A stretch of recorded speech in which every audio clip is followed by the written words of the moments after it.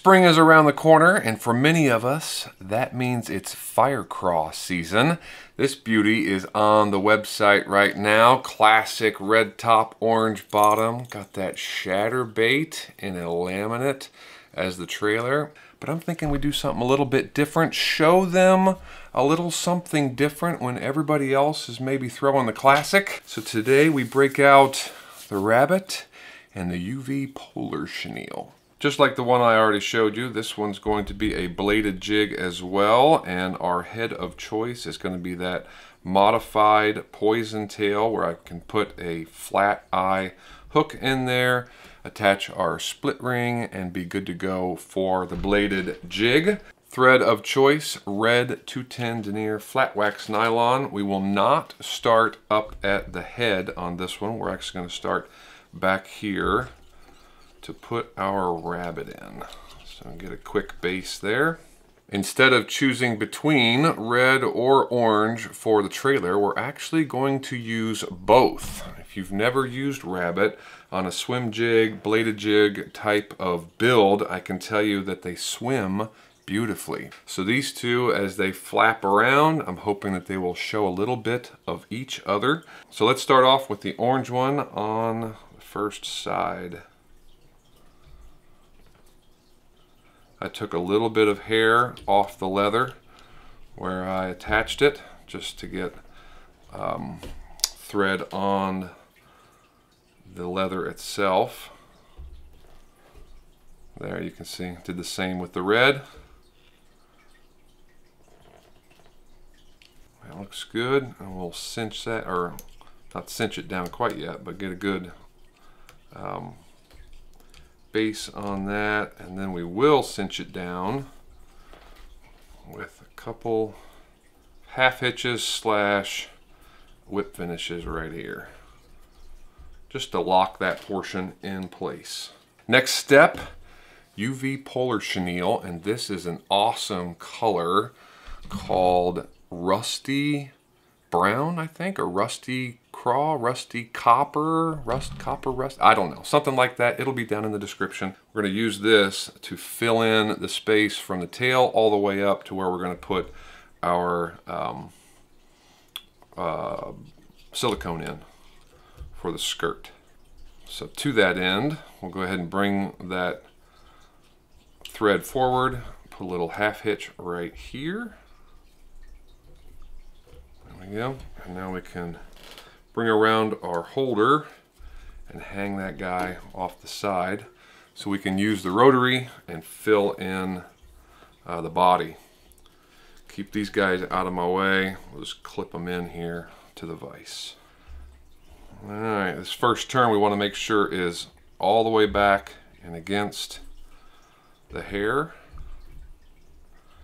and then pull it back so you don't cover up any, as much as you can anyhow.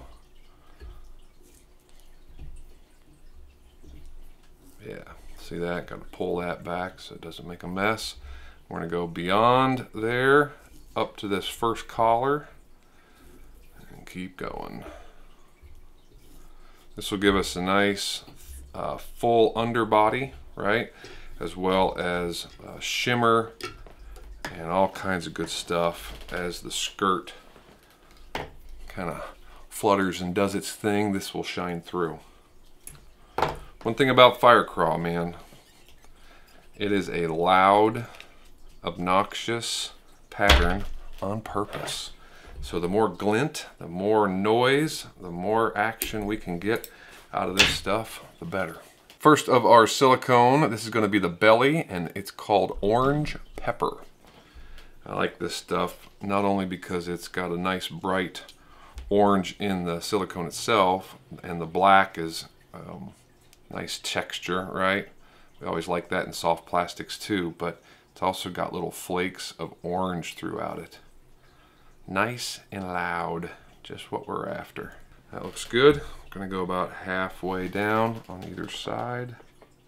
Pinch so it doesn't move on you, and pull. Now for the top, Nature's Edge Red. Like this one, pretty bright red as well. You could use just about anything you like, but once again, I dig the black specks. Loose wrap or two, just to hold it in place, measure it out, make sure that we're even.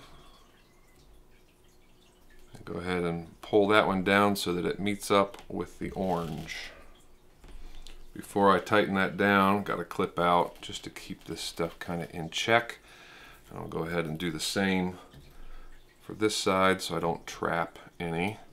We also have some more silicone to go, so it's good to get it out of our way right now. Keep it nice and clean. Yeah, that looks good. So we got this black speckly thing going, right? We got black speckles in the top. We've got some smaller little speckles in the bottom on the orange. I'm going to maximize that or play off of that and add not a full tab. We're actually going to add just a couple pieces, but I wanted to show you the whole thing. This is black with silver crystal. Really faint silver. Kind of see it when I turn it there. Mainly black. The crystal is just a nice little reflective additive. If I had black with red, I would totally do that, but I don't. So we're going to use that. I have 2 strands, 2 of 2, right? 4 strands total, 2 batches of 2. This is going to be kind of a lateral line between the red and the orange. Just something to add to the side, break it up a little bit. So right on the side, doesn't take much, right? Right on the side, rinse and repeat. Bingo, bango. Got our nice little black lateral line. Get these in the clip to keep them out of our way. As I've already mentioned, we are after flash, loud, in your face. We're after a reaction bite from this guy. Nothing subtle whatsoever. We've already got that flashy underpin. Now it's time to add some flash-a-boo to both the sides and the top. And I am not going to be bashful. So we're going to turn it to the side. Put that bad boy right there. 2 wraps and then fold it over and pin it down. Beautiful. Same thing on the other side. There it is. Nice and flashy on that side as well. Both sides are in, but as I mentioned, we are not done. Yes, more flash-a-boo to come. This is holographic copper, and since we used copper as an underbody, I thought this would be a nice accent. It's also just a little bit darker, which generally speaking, darker on top is a good move. Not being bashful once again. I've got another at least 6, 8, 10. I mean, you guys do you. If this is too much for you, if you want to go even more, you do you. But I am after a serious flash effect with this guy. So I'm loading it up. And keep in mind too, that all of this flash-a-boo is going to be under the silicone. As that silicone folds over from the front, what's off the head right now, as that folds over, it's going to hide a lot of that. So only as it moves around are you going to be able to see the glints and the flashes. So we can afford a little bit more. I'm going to move that around on top just to make sure it's well covered. See that? All covered up. Looks good. Time to pin it down. And in fact, that is our final element. So I'm gonna make sure that our thread collar here is all taken care of. It does look pretty good. Time for some whip finishes then. 1, 2, 3, 4, 5.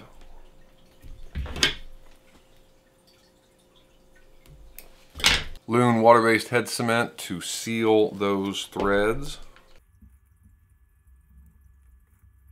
And the only thing left to do now, cut it all free. So I lied. We got to cut it loose, which I did, but we also have to connect the blade. So I've done that with the split ring, and this is that red holographic tape on both sides. Is that not fantastic? The perfect complement to this build, along with this head color, which I didn't even mention. Hello, that is the Barlow's Tackle Lava Craw Nova Stone powder paint, and it is a perfect match for Fire Craw in this build. This guy is going to get bit, and I cannot wait for spring. I also can't wait for the next build. Hopefully you guys enjoyed this one. So until then, I'll see you guys in the shop.